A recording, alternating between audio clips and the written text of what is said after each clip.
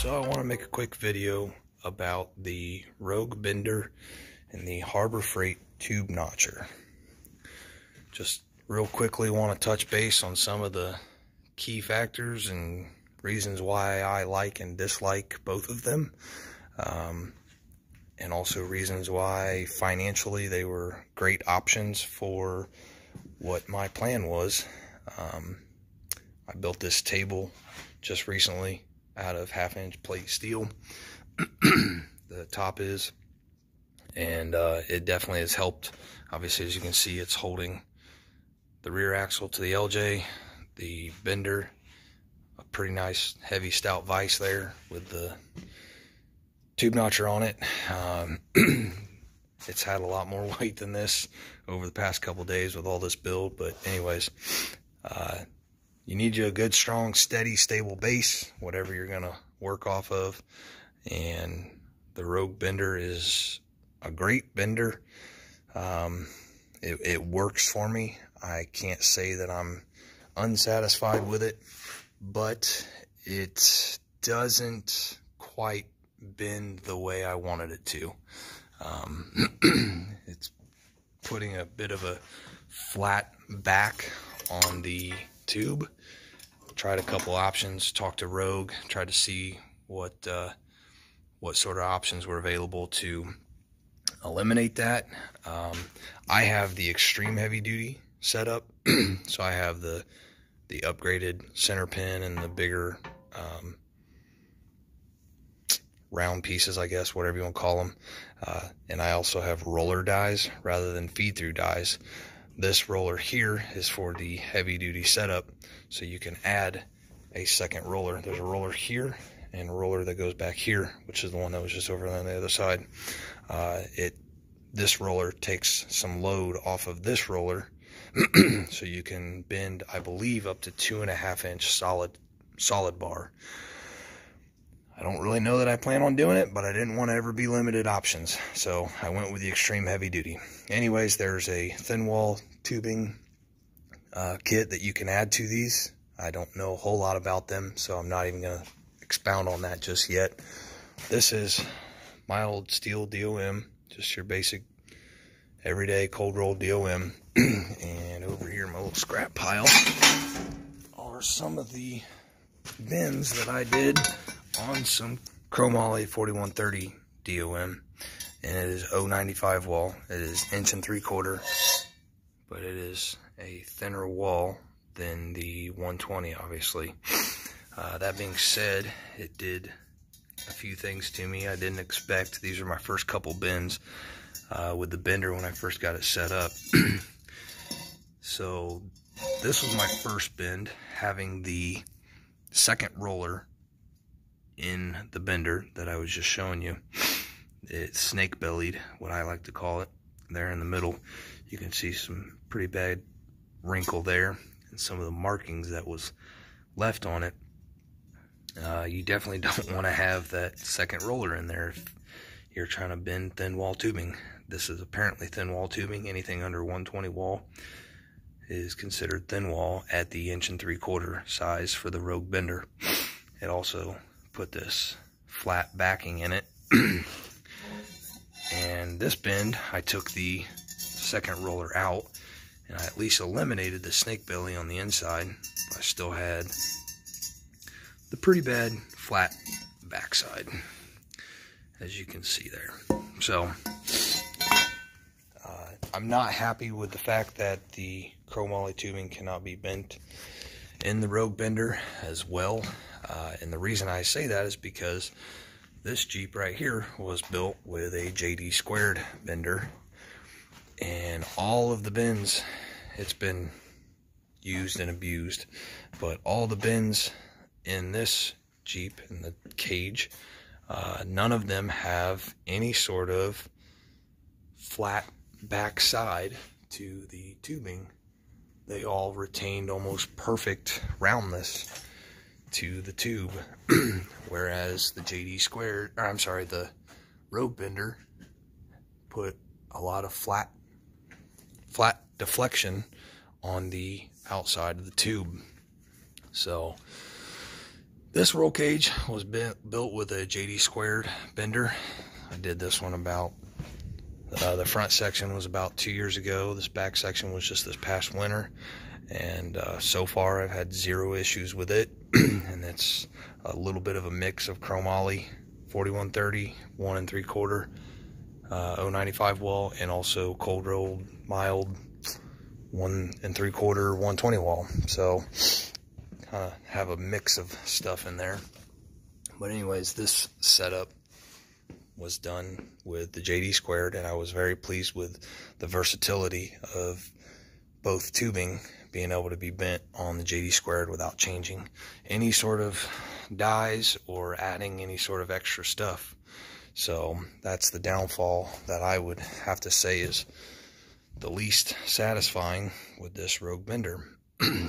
To bend 4130 chromoly seems that I have to modify it some way or another, spend more money. This is a Harbor Freight ram. It's, I think, to my knowledge, it's the only way that you can bend with the Rogue bender. The JD squared offers the mechanical version. It's the cheapest base version of it, and definitely was more suitable for the budget friendly people. I would definitely have to say that it was worth the money. That being said, the Rogue bender so far has worked well for me, other than the flat backside of the tubing. As you can see over here, there isn't a whole lot of flatness to the back of the tube now that I've got it figured out. Now that I've got it dialed in a little better, it actually turns out pretty good. So I'm pleased overall now that it's working correctly. So that is the bumper I'm working on with this Rogue bender. Lights are flickering, getting pretty windy out. Hope this helps. Hope this kind of gives you a little bit more info on it all. I'll make some more videos about the welder setup here in the future and some of my other tooling options, and back to the Harbor Freight tube notcher. Alrighty, let's talk about the Harbor Freight tube notcher. This hole saw is a Lennox hole saw, as you can see. It does not come with the tube notcher. This is not an option from Harbor Freight. I bought this from Lowe's. It was about 12 bucks. Milwaukee makes them. They're about 10 bucks. This is a 1 3/4 inch hole saw, and it perfectly drills out notches in tubing. That's the backside of a notch that I worked on a little bit ago. I'll show you some good notches with it here a little bit later. Anyways, it comes with this bracket here to mount to a, gotta take it out of the vise to show you. That was a good catch. It mounts with those 2 holes right there and here to a drill press. So if you want, you can use a drill press with this bracket. However, I didn't want to use a drill press. I don't own one, and I kind of like the idea of the hand control speed variations with the Milwaukee drill that I have. So anyways, one option about the Harbor Freight tube notcher that I would say has been upgraded is definitely the smoothness of the bearings. They're nice brass bearings in here. You can kind of see there. Definitely need to grease everything. Make sure everything stays good and greased. You can put a grease fitting in if you need to, if you want to. I'm alright with just greasing it for now. The tube clamp is a little bit on the flimsy side, but or at least I thought it was going to be. It worked really well. You got a degree marker over here, degree ruler, whatever you want to call it. There are 3 bolts here on the bottom side that you loosen up and it slides just nicely in its little grooves here that are machined out. Pretty self-explanatory right out of the box. 9/16 wrench gets the bolts loose on the bottom. Just loosen them up enough to where you can get it to move. Maybe a little looser there. But that way you can set your clamp set up here to whatever degree you want. So if you wanted it 20 degrees, that's about 20 degrees right there. It's kind of hard to see. Lighting's deceiving there, but there you go. There's about 20 degrees. So that way you can set whatever angle you want and tighten her down. Once you get it tightened down, set your tube in there. If I can get the wrench out.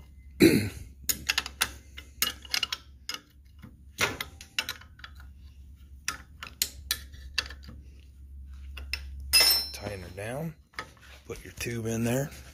So I'll grab a piece real quick here. Slide your tube in the end.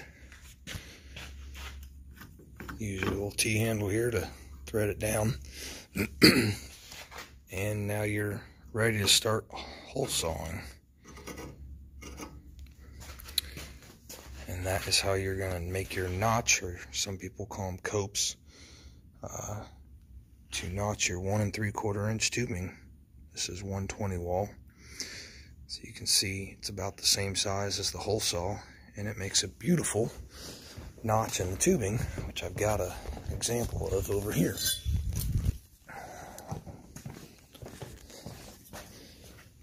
So this notch here was done with this hole saw, and that was a 0 degree notch, and this is a 45 degree notch. Worked out perfectly. So hope this helps. This Harbor Freight notcher, I'm sorry, was about, I think, $65. The hole saw was about $12. So for less than 80 bucks, you got a great little notching setup. I used to do everything with a grinding wheel, cutoff wheel, flap wheel, whatever I could do to make the job happen. These are flap wheels, for those of you that don't know.